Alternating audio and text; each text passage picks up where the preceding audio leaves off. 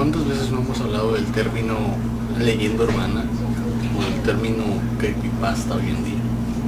Nos hemos topado con muchos a lo largo de la historia. Creepypasta, como les dije en el video anterior, significa leyenda urbana, que viene siendo lo mismo. Hoy voy a hablar del tema de la maldición de Carmen Winstead, con la colaboración de Os Martínez, un buen amigo mío. Bro, gracias por el tema. Vamos a comenzar con esta historia de terror y esta creepypasta.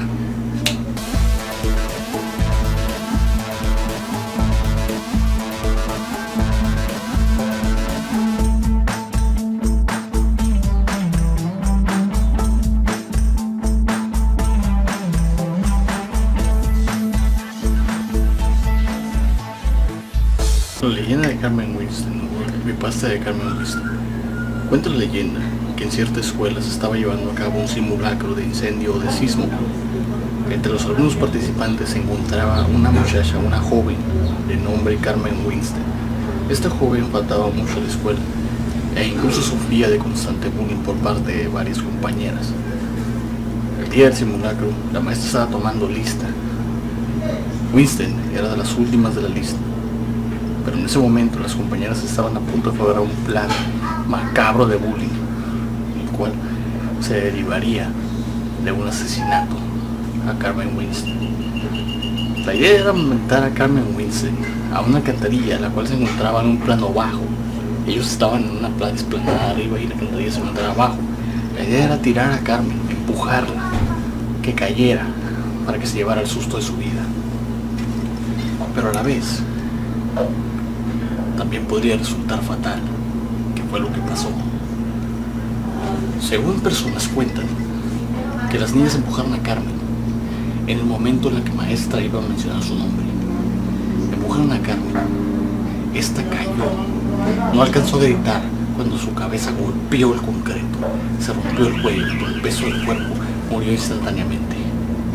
Al mencionar su nombre no contestó. Las niñas rieron. La carcajada fue mortal, fue horrorífica.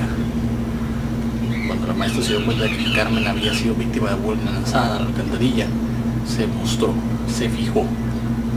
Al ver a la niña, su expresión era de horror, de que no pudo gritar ni siquiera por su vida, ni siquiera alcanzó a hacerlo.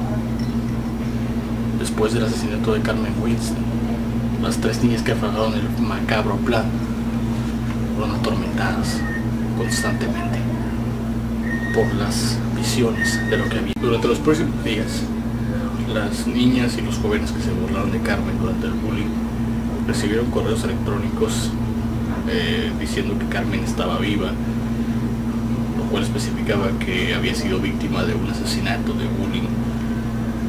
Las tres niñas que recibieron estos correos principalmente no tomaron en cuenta qué estaba pasando. Pero el espíritu de Carmen estaba en la alcantarilla. El espíritu de Carmen volvería por ellas y se las llevaría al más allá.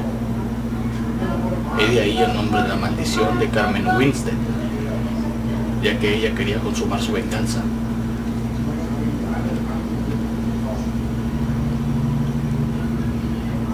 Debido a que fue víctima de bullying. ¿Cuántas veces hemos escuchado historias de bullying como esta? Pero esta es una leyenda urbana. Carmen fue atormentando a todos los niños que se burlaron de ella, y se dice que hasta llegó a asesinarlos, a varios de ellos.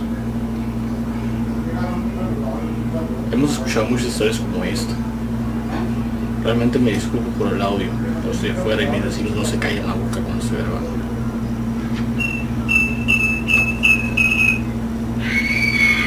Es una leyenda urbana muy buena, la verdad.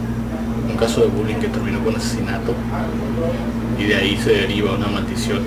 El espíritu de la persona que sufrió este bullying tratando de buscar venganza por lo que le habían hecho.